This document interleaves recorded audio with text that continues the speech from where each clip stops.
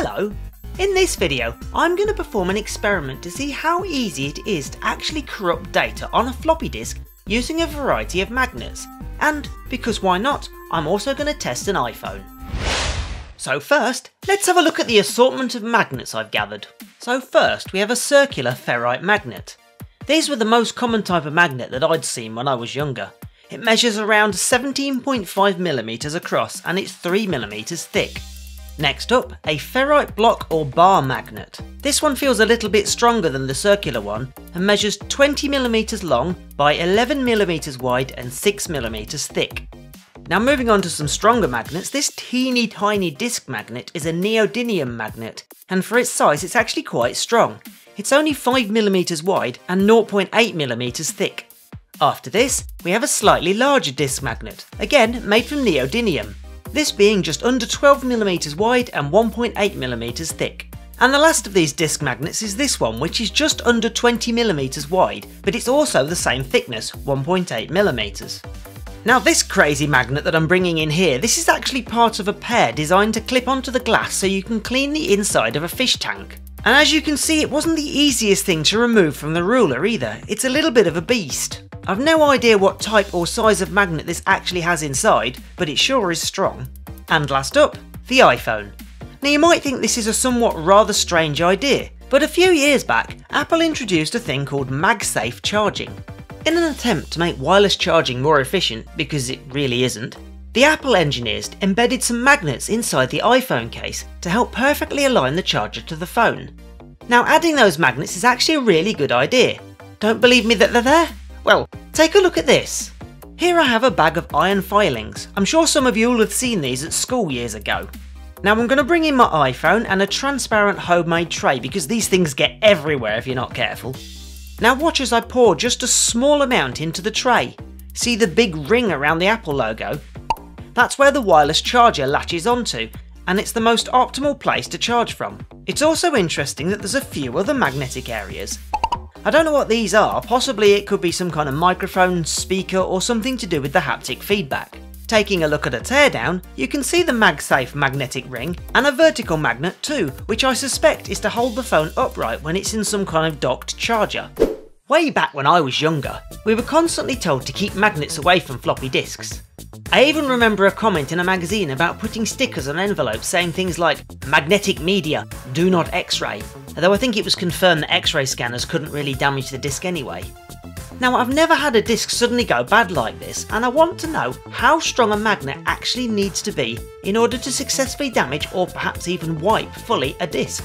And this made me wonder, if for some random reason you happen to have your iPhone in your pocket along with a floppy disk, yes I know these days that's very unlikely, but it's possible you may actually put a floppy disk down on top of your iPhone, how likely is it to damage the data?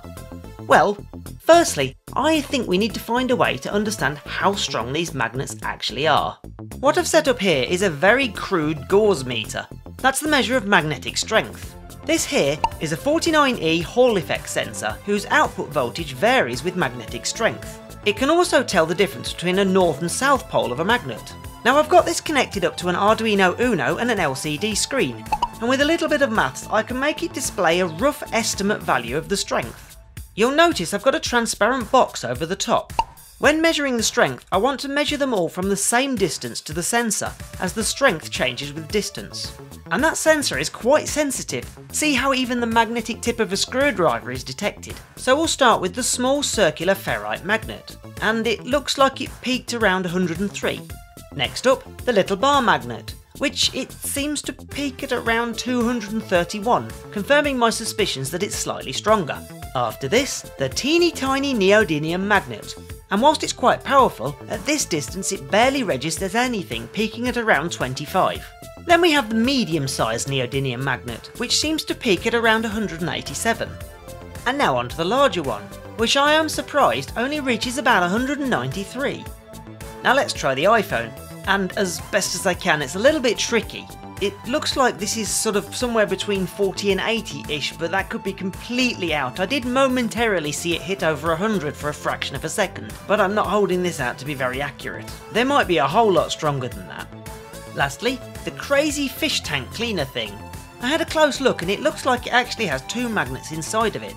The first one seems to peak at just over 700 and the second one 913, and I think that may have maxed out the sensor, so it's probably more than that. Okay, so we have an understanding of the various magnets. So the way I'm going to perform this test is to write an image onto the disc, then read it back to prove that it actually is reading properly. Then I'm going to slide a magnet randomly all around the surface of it, and then I'm going to try reading it again to see if any of the data has been affected. Before I start the tests, I want you to guess which is going to cause the most damage, and note that I've added the boing ball in here too, as I'll be using its base. I want you to pause the video now and make your guess.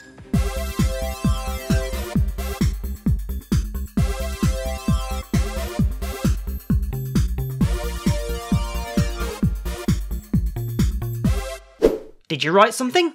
Excellent, on with the testing.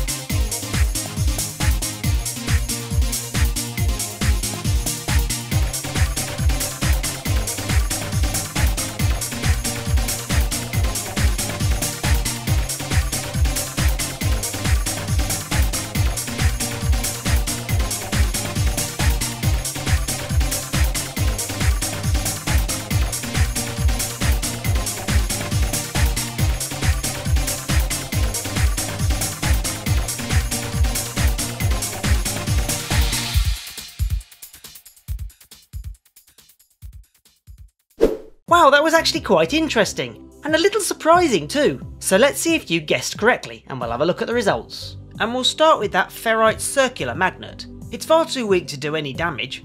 I find this quite interesting as this was the kind of magnet that I had laying around when I was younger, and it doesn't look like it would have ever caused any problems.